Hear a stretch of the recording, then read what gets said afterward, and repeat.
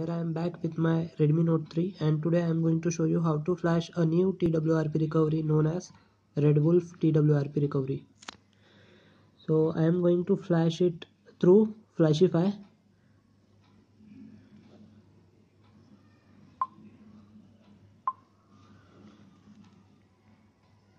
So from Flashify I will go to recovery image and then choose a file.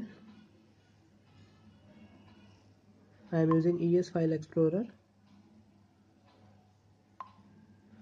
and then I have located Redwolf.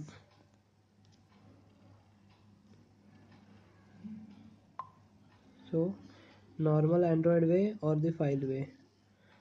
So file way.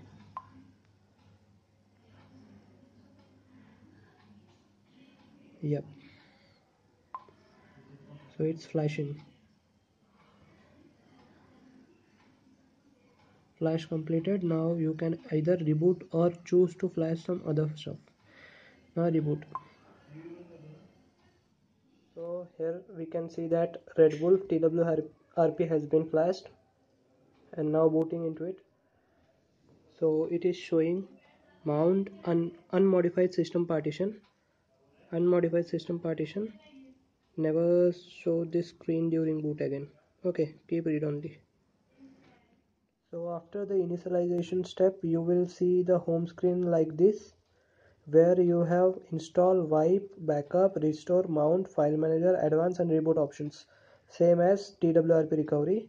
But while going into advanced, you can see that there is a new command, set password, which will give a password protection to your TWRP. This is a feature which is most exciting and which made me to flash this recovery on TWRP recovery. A full review of this is going to come ahead. Please stay tuned and subscribe.